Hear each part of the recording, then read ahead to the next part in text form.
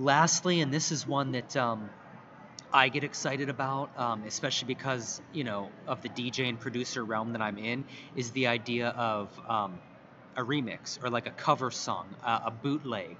Um, People love remixes. If it's not an official remix, they call that a bootleg, basically meaning you took the song and you remixed it, but you didn't have permission to. Therefore, you can't sell it, so it's a bootleg. But you can use it.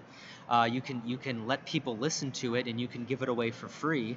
Um, or in more of a band sense, these are cover songs. So you taking a song and covering it, remixing it, bootlegging it, and making it your own is not a bad idea whatsoever. So if I were to think about me and how I would do that, steel drum covers, not a bad idea.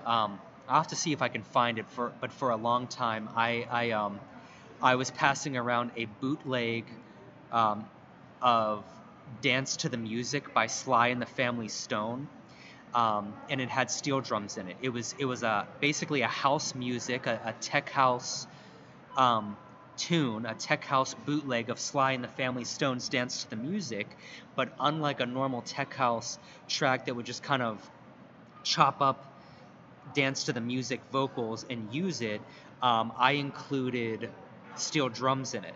So that made it sound very unique because it was this sort of 70s soul, dance, rock song remixed into a housey tech house thing, which was already cool.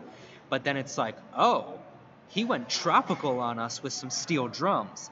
That is kind of that idea of like a cover that is really above and beyond. I mean, taking something and covering it and making a tech house is already sort of like hitting the mark, but the bullseye is like steel drums, or if you're into like wobble bass or whatever, like just your thing, take it and use it.